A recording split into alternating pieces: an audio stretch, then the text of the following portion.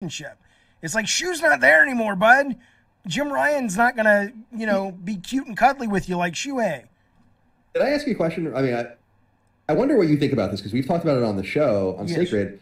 Do you think Shuhei was demoted? Yes. Hey, this is Al from Transformational Gaming. Appreciate you coming by. Appreciate you coming to the channel. Appreciate you liking the topics. And appreciate you giving me all the love that I've been giving over the past, I don't know, months, 2 months now. I really do appreciate that. And please continue to subscribe to the channel. Today, I want to give my thoughts on Shuhei Yoshida getting demoted.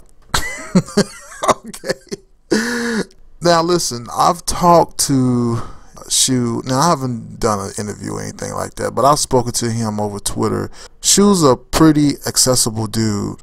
I'm pretty sure he comes down and comes by the channel every once in a while and views these videos, and I'm pretty sure that happens a lot. But about a week ago, Colin and David Jaffe. Now look, I'm gonna say this real quick about David Jaffe. David Jaffe runs an excellent channel over there. If you don't know who David Jaffe is, he is the author and creator of Kratos and the God of War franchise, and obviously well connected, but he's like Mike Plazinski now. He made a couple of titles that flopped. I think the last flop he made was the Twisted Metal Black that came out actually for the PS4, and since then he's kind of spiraled into more of a caricature of himself, which is okay because he's still getting money, and that's what it's all about. And now he's a YouTuber, and I'm pretty sure, I haven't followed him on Twitter yet, but I'm pretty sure he's a great follow on Twitter.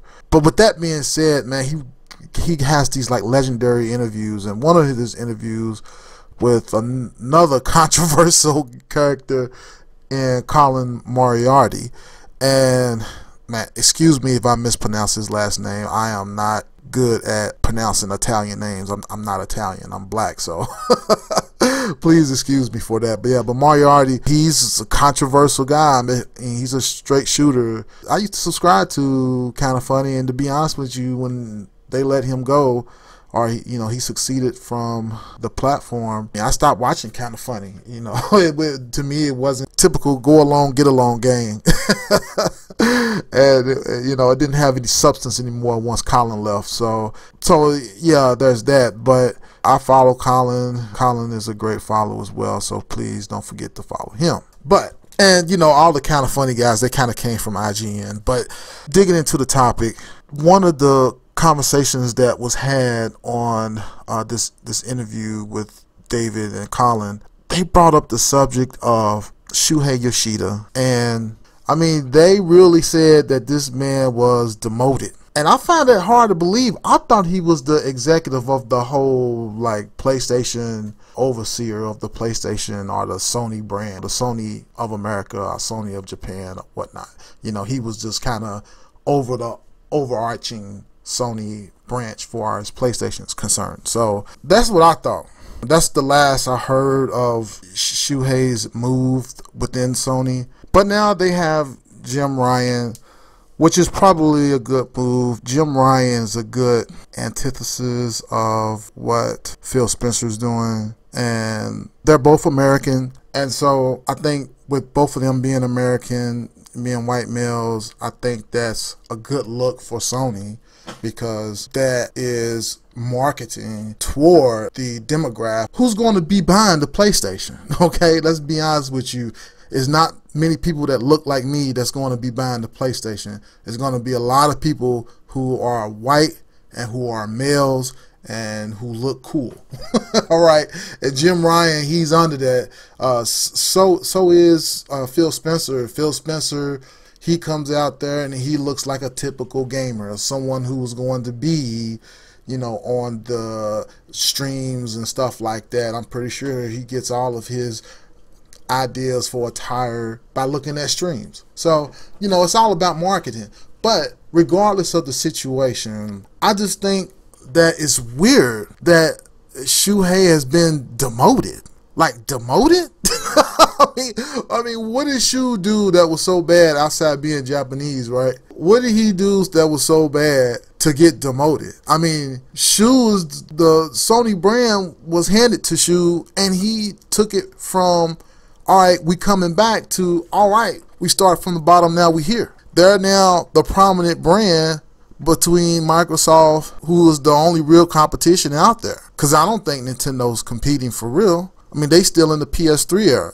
So with these consoles, these new consoles that are out, there's only two really out there. And so my thoughts are, what the hell happened? Because to me, you would dance with the person who brought you here, which is Shu. And I think Shu is a amazing fixture and caricature of what Sony is. That's kind of how I look at it. It may not be the dominant perspective, but something went right.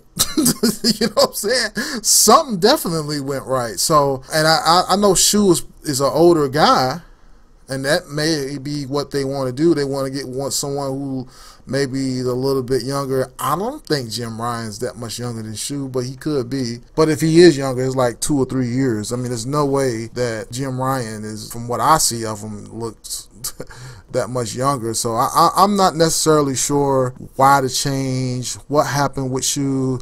If you guys have any questions about it, I mean, you can ask me, but you can also go over there to David Jaffe's channel. I mean, they go deep into it. They don't necessarily say why he was demoted, but they do go into what I was talking about as far as marketing is concerned. You know, they want a white guy out there promoting the Sony brand. And look, for whatever reason they decide to go that way, that's okay. But, I mean, we all know this. Even young people know that Sony is a Japanese company at its heart. So, and Jim Ryan hasn't been knocking the ball out the park. I mean, he's just riding the wave that Shuhei makes. I always thought that Shuhei was kind of more in the background, but he was still kind of running things. But he did say some tweets that kind of did make me wonder. I'm like, hold up, I thought you was in command of this ship. But yeah, they said that they gave him some indie studio or something like that, or some money for indies, and he's kind of over the indie project, which kind of does make sense because he tweets a lot about indie games. He does some marketing for big budget games, but I don't know, man. I guess it doesn't matter at this point who's in charge and who's not in charge. I always looked at Shuhei as like a leader. He's a leader. He's someone who you want to be in charge and have that outside look. He was the guy who told the God of War producers and stuff to go in a different direction. Let's not do 2D no more. Let's go with 3D, first persons, second person, third person. It's just different as far as Shu's reign. Shu's reign has been totally successful in my view. And I don't know exactly what they're doing with the PlayStation brand now, but I think that not having Shu be a part of the decision making is a grave mistake. I mean, you want to keep Shu, and one of the things Jaffe said in the interview, and like again, I would promote to have you guys go over to his channel because his channel is very informative, especially being kind of a quasi insider. I think that David Jaffe knows what the hell he's talking about.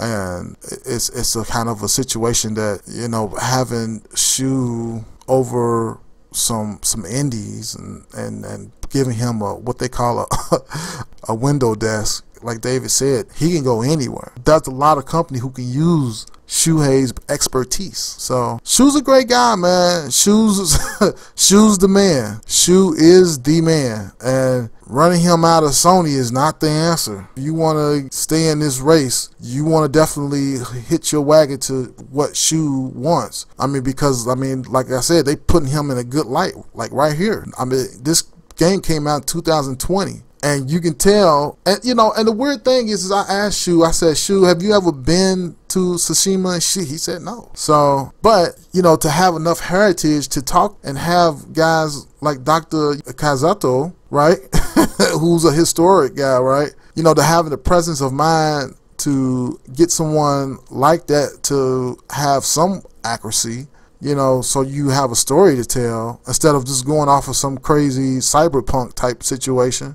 to have the presence of mind to do that, and Shu be in the middle of that. To me, when I first seen this video, I'm thinking this makes sense. You know, Shu was like a quiet stakeholder as far as producing this game. You know, that's what it seemed like, at least. So anyway, I don't know. I've blabbered on about this enough. I just wanted to put it out there that I think Shu's an amazing guy.